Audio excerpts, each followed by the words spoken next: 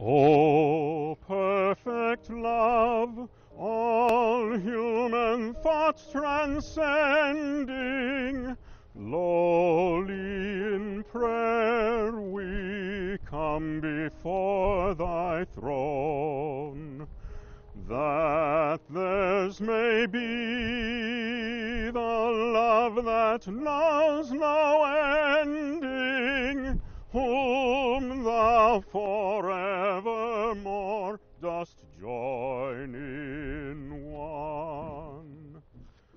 O perfect life, be thou their full assurance of tender charity and steadfast faith, with patient hope and quiet brave endurance,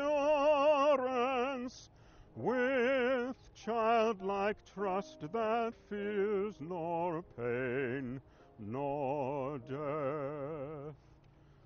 Grant them the joy which brightens earthly sorrow, grant them the peace which calms all earthly strife, and to life's day the glorious unknown morrow that dawns upon eternal love and life.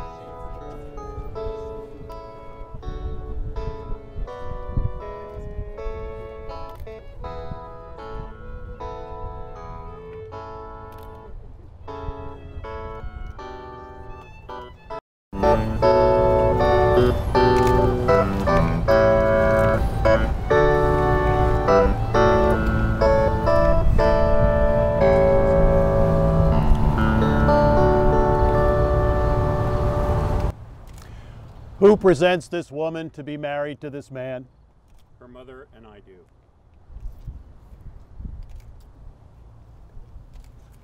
Come together. Get closer. Okay. No problem.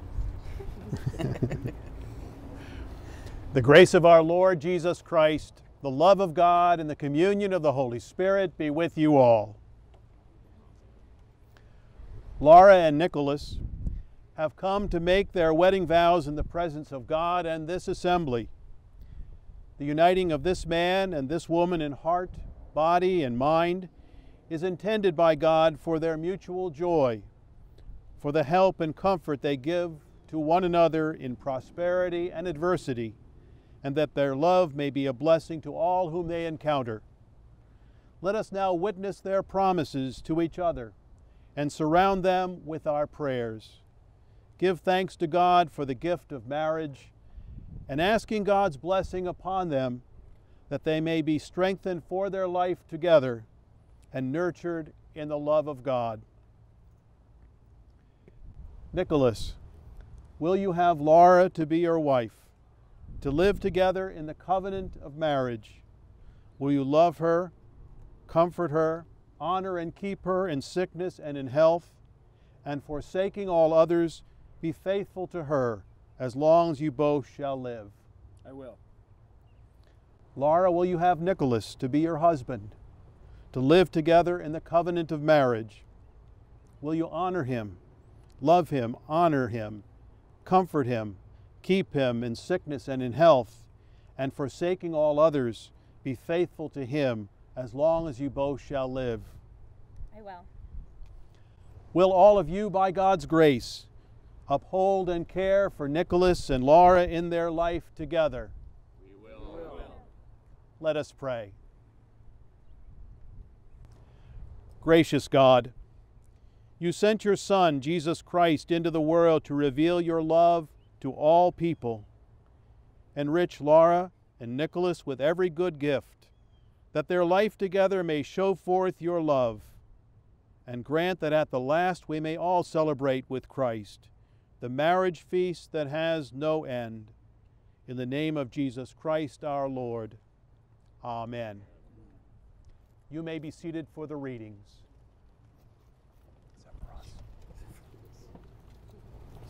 You can turn if you want.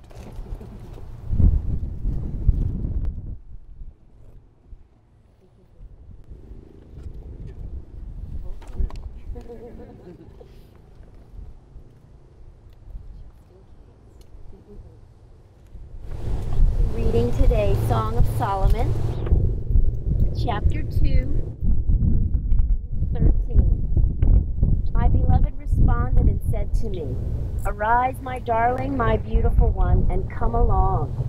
For behold, the winter is past, the rain is gone and over, the flowers have already appeared in the land.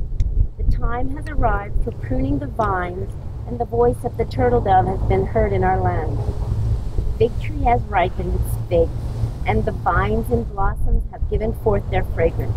Arise, my darling, my beautiful one, and come along." A reading from the book of the Colossians. Therefore, as God's chosen people, holy and dearly loved, clothe yourselves with compassion, kindness, humility, gentleness, and patience.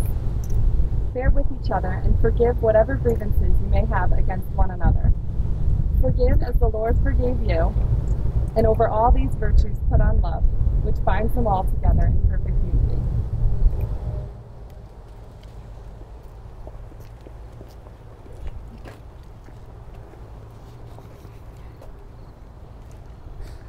Nick and Laura, here we are at the Stone Harbor Golf Club, and you're all dressed in your wedding finery, in spite of the wind.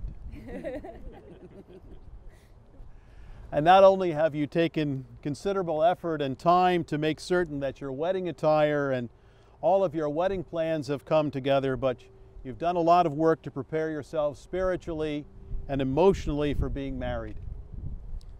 We've talked honestly about marriage in times that we've met together, and I believe that you're more than ready to joyfully undertake the challenges of marriage.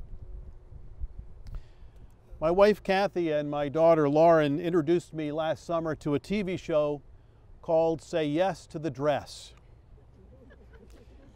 You see, I'm a captive audience. We have only one TV, and it was 2 against 1. Anyway, Say Yes to the Dress, if you haven't seen it, is a show about brides and their family members selecting the gowns to be worn by the bride at her wedding. What brides, grooms, and family members wear for a wedding is important. But when you take off your wedding clothes, what are you going to put on? How does one dress for success in marriage? Nick and Laura, what are you going to wear to ensure that yours will be an enduring and satisfying marriage? St. Paul in Colossians has some suggestions for your marriage wardrobe. As God's chosen ones, and you've just heard this, holy and beloved, clothe yourselves with compassion, kindness, humility, meekness, and patience. Bear with one another, and if anyone has a complaint against another, forgive each other. Just as the Lord has forgiven you, so must you forgive. Above all, clothe yourselves with love, which binds everything together in perfect harmony. And let the peace of Christ rule in your hearts, to which indeed you are called in one body, and be thankful. Let the word of Christ dwell in you richly. Teach and admonish one another in all wisdom. With gratitude in your hearts, sing psalms and hymns and spiritual songs to God. And whatever you do in word and deed, do everything in the name of the Lord Jesus, giving thanks to God through him. Put on compassion. Compassion is an inner attitude that each of you have toward the other. A fullness of tender caring and about the other's vulnerabilities and strengths that will overflow into how you treat each other privately and in public. On top of compassion, put on kindness. Now there's an article of clothing that is often in short supply in a marriage. When you're clothed with kindness, you'll be seeking the other's good as you deal with each other's weaknesses and sore spots. Kindness is a garment with healing in its wings. Then there's another article of clothing that does a marriage good: humility. If there is a place where pride and the need to be right and the struggle for power occur, it's in a marriage. Lack of humility leads to every kind of struggle. Humility recognizes the other's equal status, recognizes that each has needs and plans that are equally valid. Gentleness is another garment worthy of a marriage. Gentleness is a garment of a person led by the Holy Spirit. When you put on gentleness, the other can take off the self-defensive armor and fearfulness and can put on trust. Every marriage could use several garments of gentleness. Now there's an absolutely essential article of clothing for marriage: patience. Nick and Laura, if you haven't discovered this already, each of you will have the capacity to drive each other crazy. It doesn't matter what the issue is, marriage takes patience. And this is just the tip of the iceberg. Patience requires a sense of humor, a spirit of live and let live, and most of all, patience takes love. Another essential garment for marriage is a spirit of stick-to-itiveness and forgiveness. There's a lot that needs to be endured in a marriage, and a lot that requires that you don't give up too easily. It's a spirit of forgiveness that makes difficult things endurable, sometimes even erases them. Nowhere more than in a marriage is love repeated in having to say, "I'm sorry." Don't say it to get out of a tight spot. Say it because you know that no other relationship is more vulnerable and no other is so easily hurt. And when the other asks for forgiveness, grant it. Speak not only of your pain, but speak a word of peace as well. Well, if compassion is marriage's inner garment, and if kindness, humility, gentleness, patience, forbearance, and forgiveness are its active wear, then love is the overcoat. On top of all these things, Paul says, put on love, Love keeps a marriage warm. Love is not merely an emotion. Love is an emotion can wear thin and threadbare as it ebbs and flows like the tide. Love, as the overcoat, keeps a marriage warm. And it's made up of two things, both of which are essential for a marriage to endure: commitment and caring. It's the solid ground on which your marriage rests. As your wedding ring has no end, neither shall your love for each other. That's the commitment you make in your vows in the exchange of rings. But what good is commitment without caring? When you marry, your signal in a real way that this is the end of your life as you knew it. Your marriage does not mean that you lose your individuality or your freedom or your responsibility to control your life. But the other will always be a factor in the conditions of your decision making.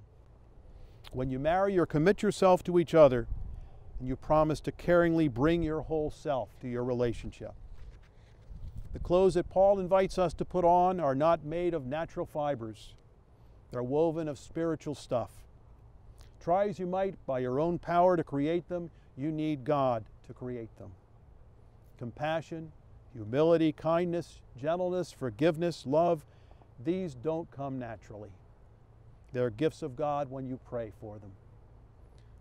Laura and Nick, put on then as God's chosen ones, holy and beloved, compassion, kindness, lowliness, meekness, and patience, forbearing one another, if one has a complaint against the other, forgiving each other, as the Lord has forgiven you. And above all these things, put on love, which binds everything in perfect harmony. Let the peace of Christ rule richly in your hearts. Amen.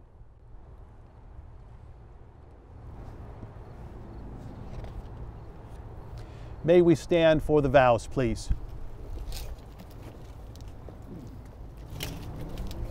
Cut the rings. Okay, we're going to face each other. I need the rings. No, not yet. Okay. Nicholas and Laura, I invite you to declare your vows to one another. Nick, you're first. In the presence of God and this community, in the presence of God and this community, I, Nicholas, take you, Laura, I, Nicholas, take you, Laura, to be my wife, to be my wife, to have and to hold, from this day forward, in joy and in sorrow, in plenty and in want, in sickness and in health, to love and to cherish, as long as we both shall live. This is my solemn vow. In the presence of God and this community, in the presence of God and this community, I, Laura, take you, Nicholas, I, Laura, take you, Nicholas, to be my husband, to be my husband, to have and to hold, from this day forward, in joy and in sorrow, in plenty and in want, in sickness and in health, to love and to cherish, as long as we both shall live. This is my solemn vow.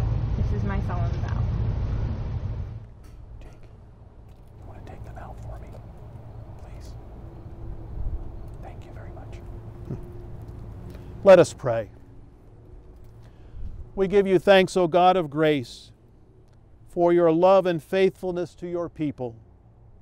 May these rings be symbols of the promise that Laura and Nicholas have made to each other through Jesus Christ, our Savior and Lord. Amen. Nick, you're first. Take Laura's ring.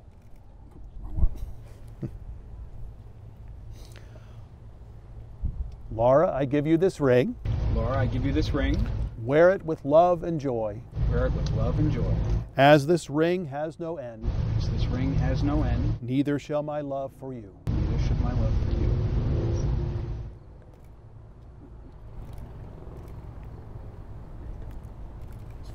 Good job, Laura. Nicholas, I give you this ring. Wear it with love and joy. Wear it with love and joy. As this ring has no end, As this ring has no end, neither shall my love for you. neither shall my love for you.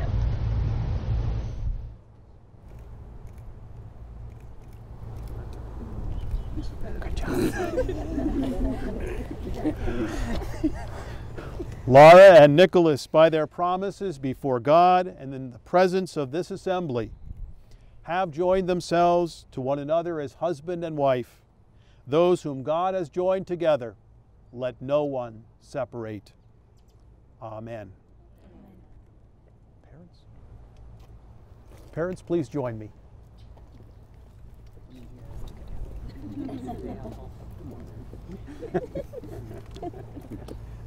Don't be shy. Most gracious God, we give you thanks for your tender love in sending Jesus Christ to come among us, to be born of a human mother and to endure the cross for our sake, that we may have abundance of life. By the power of your Holy Spirit, pour out the abundance of your blessing on Nicholas and Laura. Defend them from every enemy. Lead them into all peace. Let your love be a seal upon their hearts, a mantle about their shoulders, and a crown upon their foreheads. Bless them so that their lives together may bear witness to your love. Bless them in their work and in their companionship, in their sleeping and in their waking, in their joys and in their sorrows, in their life and in their death. Finally, in your mercy, bring them to that table where your saints feast forever in your heavenly home. Through Jesus Christ, thank you, our Lord, who lives and reigns with you and the Holy Spirit, one God, now and forever. Amen. Yeah. Thank you. You're welcome. You saved my eyes. I did. But now, get out of here. Get out of here. May we pray the Lord's Prayer together. Our Father, who art in heaven, hallowed be thy name. Thy kingdom come, thy will be done, on earth as it is in heaven. Give us this day our daily bread, and forgive us our trespasses, as we forgive those who trespass against us. And lead us not into temptation, but deliver us from evil. For thine is the kingdom, and the power, and the glory, forever and ever. Amen. You can return to your seats. And it can return to wherever it came from. The blessed and holy Trinity make you strong in faith and love, defend you on every side, and guide you in truth and peace, now and forever. Amen. You may kiss.